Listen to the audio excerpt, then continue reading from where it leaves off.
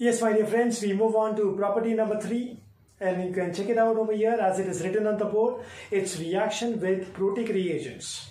Now, to begin with, what do you mean by protic reagents? Protic, it's related to what? Protons. Okay, H plus ions. And when we talk about protic reagents, the very first thing which we need to come into our mind, and that is about water. Alright, so we also call that a reaction with water. So protic reagents, we talk about water, and whenever we talk about a reaction involving water, we also call it as what? Hydrolysis. What are we going to call it as? Hydrolysis. Right? Now the rate of hydrolysis reaction with respect to organometallic compounds is related to the following factors. Factor number 1, and that is, it depends upon the electropositive character of the metal. That's point number 1. The rate of hydrolysis depends upon electropositive character of the metal. Point number 2, it depends upon the polarity of the metal and the carbon bond. Of course, it is related only, my dear friends, because if greater is the electropositivity and greater than for it is going to be the polarity. Polarity is what? It's because the two of these elements are different. So electronegativity has to be different, and therefore there will be separation of charges. So greater the electropositivity of the metal, greater is going to be the separation of the charges, and greater is going to be the polarity. Okay, and the third part is about the associative tendency. It is what? The associative tendency, that is related to bonding of metal alkynes. Of what? Metal alkynes. So these are the three factors, my dear friends, that you need to keep in mind whenever we talk about the extent of hydrolysis. Alright? So now, I'll give some specific examples involving H2O. So to start off with, we have, first of all, the most common organic reagent that we use. I hope you understood this. What I'm talking about? Yes. It's N-butyllithium. Now I'm going to treat this with water, so I write it down as HOH. Alright, the bond between the H and the OH is going to break.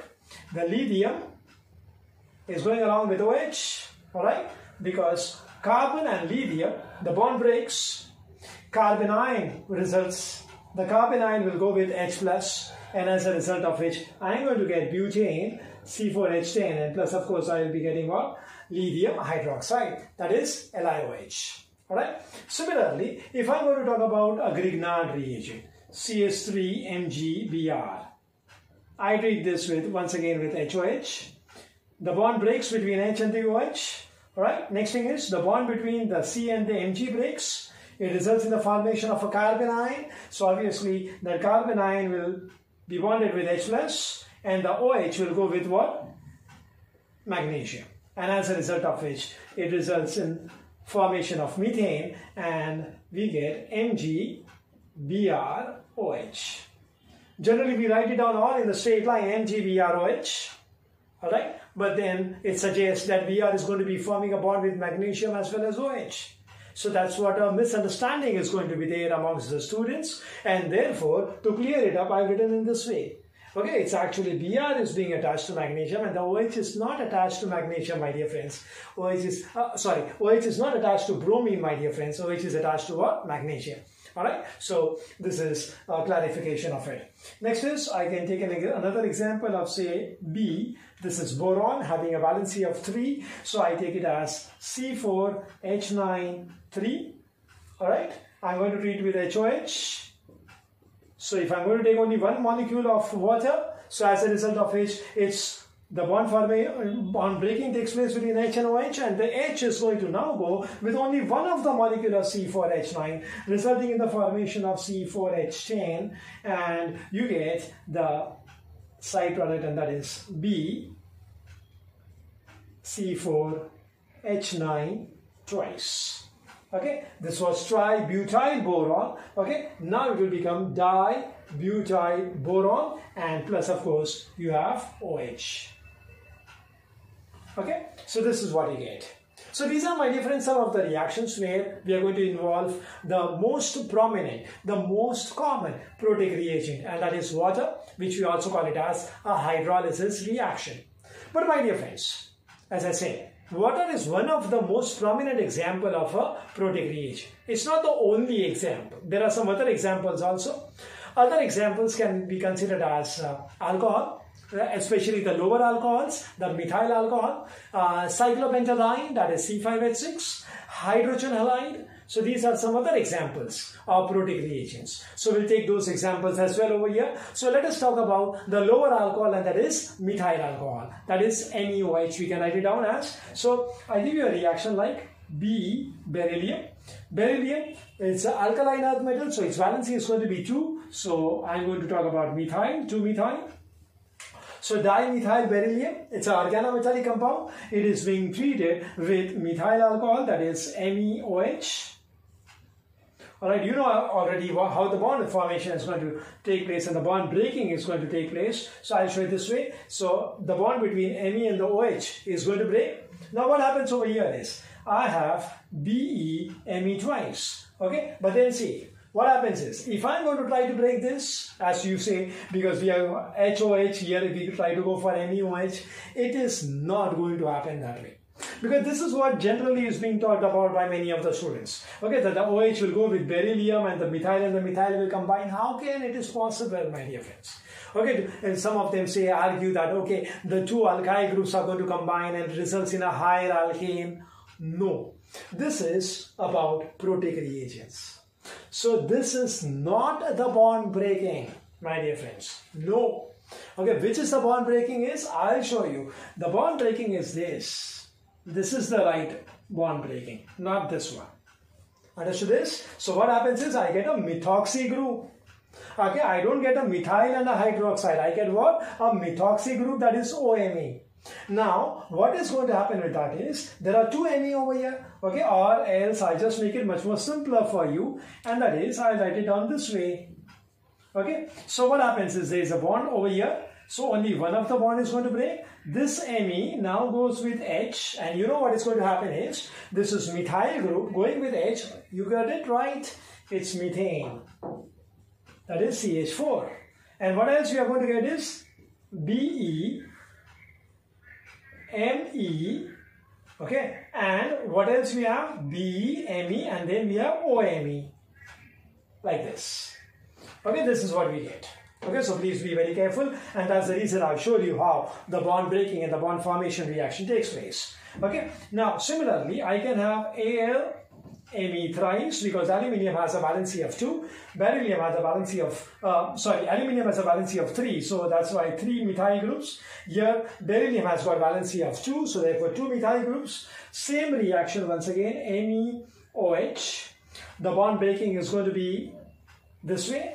So now what happens is, only one of the methyl is going to be combining with H+, and it results in the formation of CH4. So you guessed it right now, whatever remains, that is going to be the major product, and that is aluminium, air. There will be 2 Me, so Me twice. Alright, and what else? What else you have? OMe. Okay, you have OMe.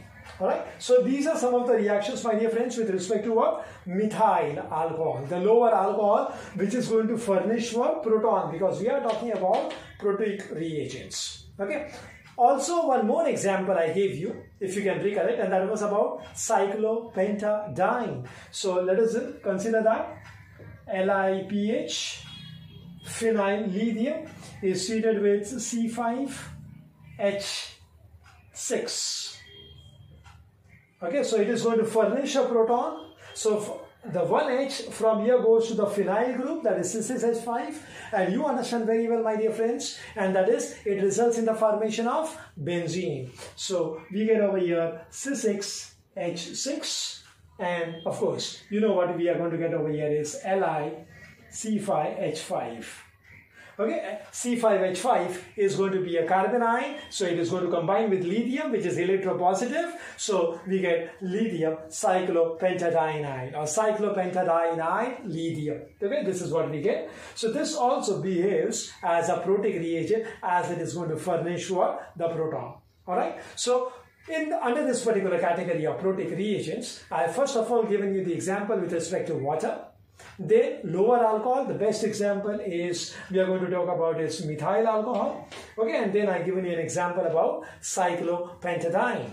Okay, there is also hydrogen halide. But before I discuss about hydrogen halide, please have a look at this and see whether you understand this completely. Yes, my dear friends, we go into the next part, and that is under the protic reagents. One more example I had given you, and that was about hydrogen halide. Okay, so this general formula is going to be what? HX. I'm going to consider organometallic compound involving a highly electropositive metal, so that is LIR, and I'm going to treat this with HX. Now, when I'm going to consider a highly electropositive metal, that is lithium, the bond breaking process takes place. This is the way it is going to be, and because this H is going to furnish a proton, so as a result of which this H will go towards R and the Li will go towards X. So you understood now what is going to be the product form. Yes, it's going to be LiX, okay, and you have RH. Okay, this is what we get. Now suppose if I'm going to consider an organometallic compound of a less electropositive metal, okay, then what is going to happen? It's PbMe4, and I am going to treat this with, say, HX, right? Then same way this bond formation takes place. But because here in case of lead, it's not that highly electropositive as compared to that of alkali and the alkaline earth metal. Of course, in group 14 it is the most electropositive element, but then comparatively it's less. So it's partial bond breaking between the carbon of the methyl and the lead. Alright, so only one of the methyl group is going to be removed as a fragment, and that is going to go with H, and it results in the formation of CH4. Okay, now the remaining are Pb, Me thrice, okay, and what you have is X. So Pb, Me thrice, X, and you get methane. So it's a partial breaking apart between the carbon of the methyl and that of the lead. Alright, next example I want to give you is, and that is with respect to antimony. If I'm going to consider, say, Sb, Me thrice, and I'm going to treat this with, say, H here.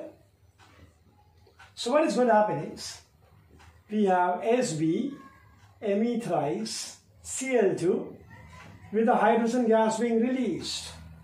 So you can see over here, antimony with the oxidation state of +3 now gets converted into oxidation state of +5. Okay, so there is an increase in the oxidation state, and therefore we say there is a oxidation reaction taking place of antimony. Alright, so SbMe3 plus HCl, so this is what we get the reaction as. Alright, so this is something different as compared to the conventional ones. But then when you talk about the another element of the same group to which antimony belongs to, yes, group 15 I am talking about, and that is going to be what? Bismuth. So in case of bismuth, the reaction will be triphenyl bismuth treated with HCl. The bond breaking process, as usual, I had explained you before. The bond breaking between the Bi and the phenyl rings, and the Bi will go with Cl. Bismuth is much more stable in the +3 oxidation state because of the inert pair effect. So I'm going to get BiCl3, and plus, of course, you know what you are going to get is PHH. So that means you'll be getting what? Benzene. So here it is going to furnish the proton. So this is what I want you to understand is that with respect to hydrogen halides, in most of the cases it does furnish a proton, but in some cases it behaves in a different manner. So that also I discussed with you all with respect to antimony. So where the oxidation state of antimony has increased, okay, from 3 to 5, but generally this hydrogen halides will furnish the proton, and as a result of which it gives you a reaction which is given it alkyl with that particular H plus ions, and it will give you a alkane, or in this case it will give you a benzene. Alright, so my dear friends, this is all about the reaction of protic reagents, where we are basically talking about those reagents which are furnishing a proton, which is all talking about the H plus ions. So we have taken example with respect to water molecule. We have also taken example with respect to the lower alcohols, then cyclopentadiene and hydrogen halide. Now here, one more important thing which I want you to understand, please make a note of that, and that is, in a broader sense, when you talk about protic reagents, okay, it incorporates both the aspects. Okay, so please try to understand that in broader concepts. What is that is? Okay, when I talk about a protic reagent, okay, it's not always necessary that protic reagents are the one which is going to furnish a proton, which is going to give a proton. Okay, in certain circumstances, in certain cases, okay, because see, chemistry is something which is very wide. Alright, so depending upon the concept which is being considered, accordingly we manipulate, okay, we try to modify the definitions. So here I just want to clarify that point, and that is, many times the protic reagent are also those reagents which have an ability to accept a proton. It's not always having a tendency to donate a proton, but sometimes it also has an ability to accept the proton. So that also concept is being incorporated depending upon which particular reactions we are talking about. So please, my dear friends, make a note of it. Alright, so this is about property number 3, and that is reaction with protic reagents. I am sure, my dear friends, you have understood this very well.